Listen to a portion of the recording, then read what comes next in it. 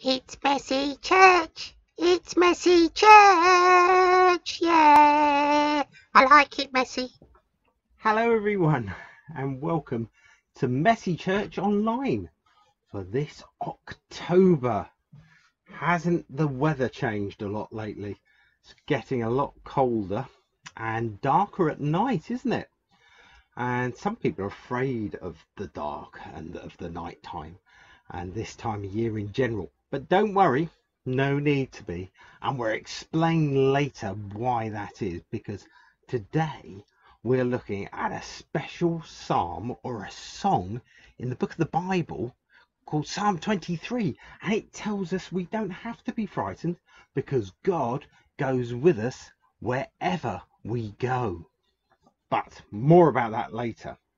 Now, this is a very famous psalm and it talks about the Lord being our shepherd. And I've got my picture here, which I will show you in my close-up camera. And that's of sheep. Meh, meh. And I'm not sure if they show up very well on the green paper. Perhaps I could have done with a slightly darker green. But I tell you what we'll do to make them show up a bit better is I might make the next lot grey. Okay, I'll show you how I made these and perhaps you can make them too at home. Really easy. I expect you've done this before. This is called potato printing. And here is my potato, which I've cut lengthways down here. Best to get a grown-up to do that for you. Can be very tricky, especially if the knife is sharp. And then what you can do, or what your grown-up can do for you, is just nick around the edges just to make it a bit more sheep-like. But actually, don't worry if you can't do that, or your grown-up's not keen on doing that, because the shape of the potato is actually quite sheep-shaped anyway. Sheep-shaped. Because it could be a very fluffy sheep. Ooh, there goes my potato. A very slippery sheep too. But it's all right, I've still got this one. So it doesn't matter if you can't put any detail on the printer, because to be honest, we're going to make so much mess with the paint anyway. So what I'm going to do is, like I said, this is going to be really messy, but it is Messy Church. I'm going to put a little bit of my black paint in with my white paint. And I haven't got a stirrer with me, so I'm going to use my finger. Get that in there nice and messy. Oh yeah. Oh, this actually, I'm not going to mix it too much because I think if it's all swirly the paint might be better for the sheep. Let's have a go. Are you ready? 1, 2, 3. We'll get a nice lot of paint on there. Perhaps scrape a little bit off.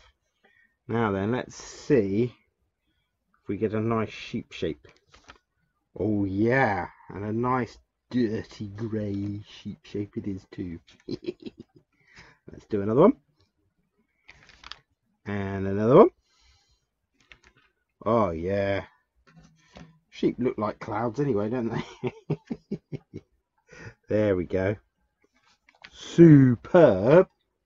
Now then, I'm going to make all my sheep look the same direction. Now, for this bit, you use your fingers again. And you can use your little finger, whichever one you think's the right shape. Don't get too much paint on there. And what we're going to do now is we're going to make the legs. We're going to go 1, 2, 3, 4, and a bit for the face. And the face you might want to squidge about a bit because you want your face to be a bit bigger, don't you, than your feet. And like I say, all my sheep are going to be going the same direction. The reason for this is because they're following Jesus, like the psalm. The Lord is my shepherd, I shall not want. He will lead me. And so if he's leading them, they'll all be going in the same direction, I think. So that's my sheep. And I think you'll have a lot of fun doing this. And actually, you don't have to do white or grey sheep. You can just use whatever colour paint perhaps you've got laying around. I think some red sheep would look quite nice, don't you? Make a nice flashy sweater out of that wool, wouldn't you? Right, so there's my sheep. Now then, before I carry on, and before you carry on, it is a good idea to wash your hands. I'm a bit far from a basin at the moment, so I'm just going to use a cloth. There we go. And we all know how important it is to keep on washing our hands.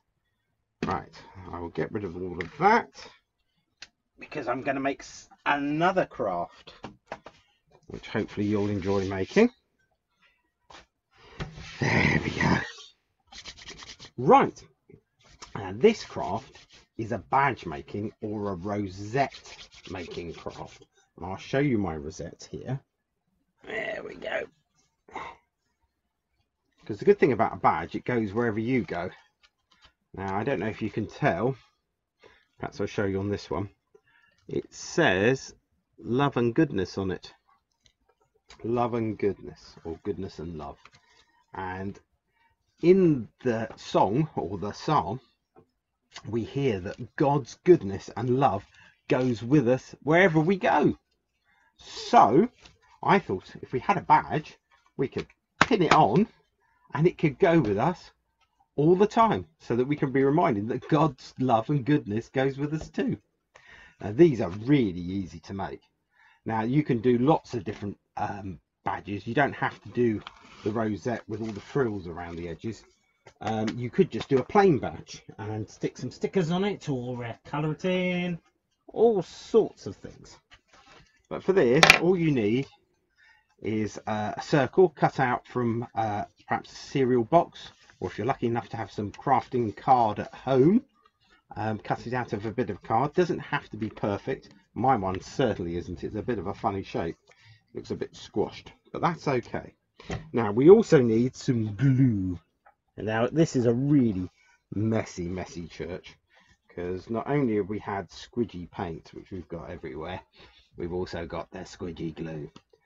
This is probably the best glue for this, but you could use a glue stick. Now then, what you do is you go all the way round the edge of your circle and make sure it's all spread out. It's kind of hard to get the right amount. You don't want too much because otherwise it'll keep dropping off, and if you don't have enough, it won't stick. So you get yourself a nice strip of paper. Now, tissue paper or crepe paper is best for this if you can get it. So I'm going to now, I've got quite a long bit here, and I'm not going to cut it. I'm just going to stick the first bit on like so, and then I'm going to fold it like that at about halfway the same length and make a little pleat, they call it, and just keep folding it over like this, going all the way around, almost like making petals on a flower, I suppose. And the good thing is, because the glue isn't dry, if you make a mistake, you can just start again.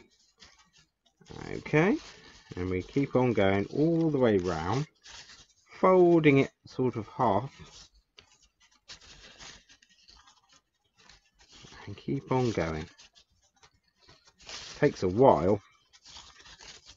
I'm not doing it very carefully because I'm rushing, because I don't want to bore you with me doing this for hours on end.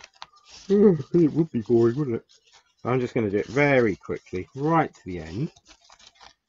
There we go. And then when you get just cut a bit extra overlap, and then you can finish gluing it. There we are. And then press it down all the way round just to make sure that glue's really stuck.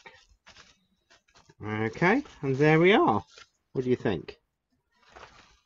A nice rosette. Now, so all you've got to do is write the words goodness and love in the middle, and then you can put a tail on it too. Tail's really easy. You just need a couple of bits of crepe paper. You could even use card, I suppose. Doesn't really matter so much for this bit. Now, to make it really fancy pants, you cut a triangle out of the bottom like this. Again, if you're not great with scissors, ask a grown-up to help you. So you cut a little V shape out of there. That's it. And now, by putting them together like that, you should have exactly the same.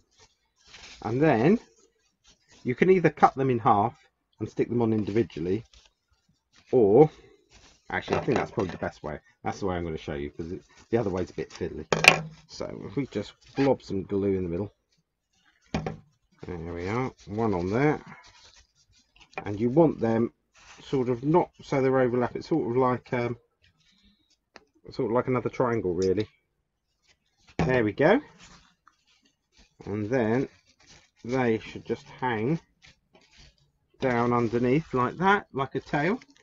Now I can have 2 rosettes now, and all I've done to stick mine on with is get some sticky tape and make a sort of like a circle out of it, stick it to the back and then stick it to me. You've got safety pins, you can use that. If you don't want to walk around wearing a big badge all day long, maybe you can persuade your parents to put it on the passenger side of the dashboard. That way, whenever you're going out on a journey, you remember that God's goodness and love goes with you. So that's our crafts for today. I have another suggestion for a craft, but I haven't got anything here to do it with at the moment. But I suggest perhaps on a drier day going out into the forest and seeing what you can find, some pine cones, some acorns, and making some pictures with that, because this psalm is all about going on a journey and going on a journey with God. So yeah, you can bring all those bits and pieces, bits of leaf, twig, loads of things, and make pictures with those. You might need to dry them first, perhaps in the airing cupboard if you've got one, or on a windowsill. But those are some ideas for crafts. But now we're going to go into the church where Jim is waiting for us, and we're going to actually have the story and the worship in there. See you in a minute. Well, welcome into church, everybody. And some of you may know Jim already. And Jim, what's the matter? I'm scared. Is that why you're shaking? Uh-huh.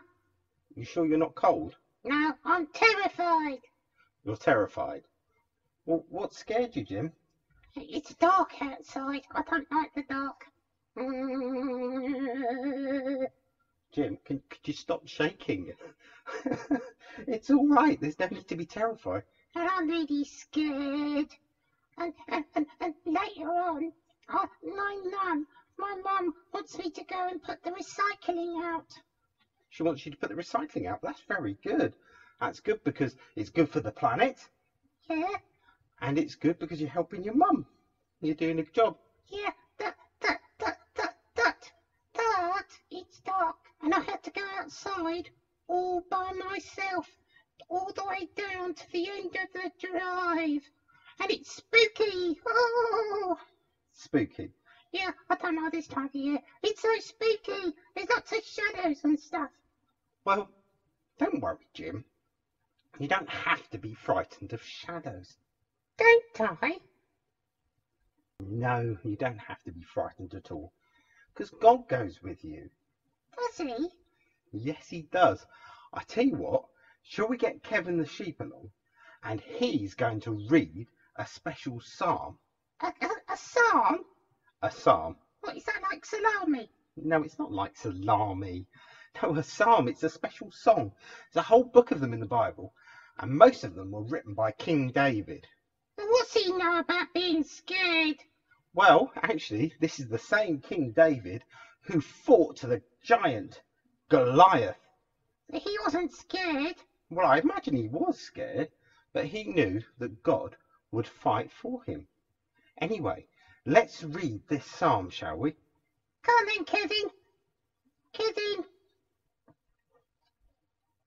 This is a psalm of David, and it's all about the Lord being my shepherd. And I should know about it because I'm a sheep, all right? Okay. The Lord is my shepherd. I lack nothing. He makes me lie down in green pastures. He leads me beside quiet waters. He refreshes my soul. He guides me along the right paths for his name's sake. Even though I walk through the darkest valley, I will fear no evil, for you are with me. Your rod and your staff, they comfort me. You prepare a table before me in the presence of my enemies, and you anoint my head with oil. And my cup, it overflows. Surely your goodness and love will follow me all the days of my life. And I will dwell in the house of the Lord forever.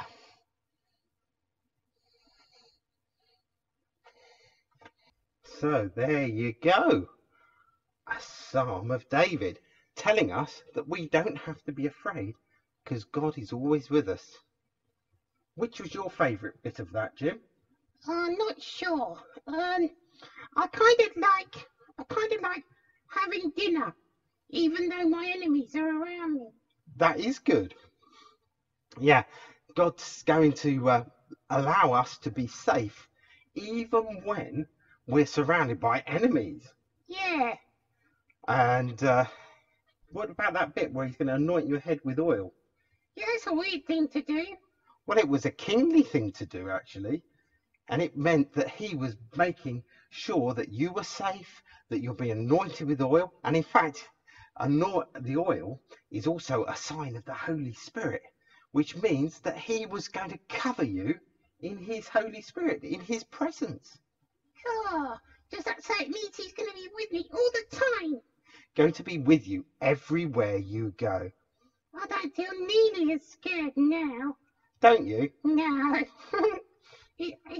I feel a bit silly. Oh, there's no need to feel silly. We all feel scared sometimes. Even you? Even me. And that's why I have to remember things like Psalm 23 and say it to myself. And to remind myself that God's goodness and love goes with me wherever I go. Oh, that is awesome. It is awesome, isn't it? So shall we pray now? Yeah, let's pray. Okay then, Jim, off you go. I'm going. I'm back. No, Jim, go sit down. Right, okay, so shall we pray? And why don't we say a prayer with candles? Because that will remind us that Jesus is the light of the world, and his lightness spreads out even into the darkest of places.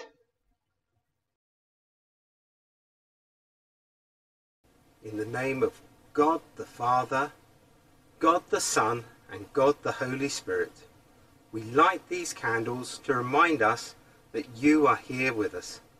Help us always to remember that you are the light of the world, and help us to shine with your light all the days of our life. Amen. And Jesus, help us to remember, even when we go through tough times or when we are frightened, we have no real reason to fear because you are with us. Thank you for that, Lord Jesus. Please be with everyone who is scared or worried at the moment, Lord Jesus. Amen. And now, shall we sing a song together? And one of my favourite songs to remind me that God is light and Jesus in particular is the light of the world is This Little Light of Mine. So shall we sing it together? Brilliant. This little light of mine, I'm gonna let it shine. This little light of mine, I'm gonna let it shine. This little light of mine, I'm gonna let it shine. Let it shine, let it shine, let it shine. Let it shine till Jesus comes. I'm gonna let it shine. Let it shine till Jesus comes. I'm gonna let it shine. Let it shine till Jesus comes. I'm gonna let it shine. Let it shine. Let it shine. Let it shine. This little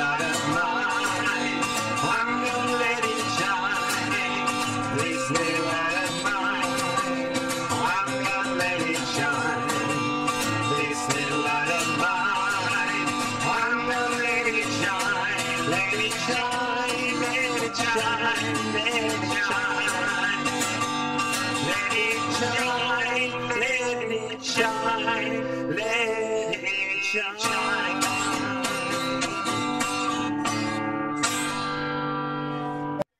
Well, I hope you all managed to sing along with that at home. Now then, shall we say the Messy Grace together? Because although we're not together in one place, it doesn't matter, because God is everywhere through his Holy Spirit. So he knows that we're saying this prayer together. So then, the words will come up on the screen for you. May the grace of our Lord Jesus Christ and the love of God and the fellowship of the Holy Spirit be with us evermore. Amen. Well, thanks so much for coming in or coming along online to our Messy Church, and we hope to see you all soon. Take care. God bless you all. Bye.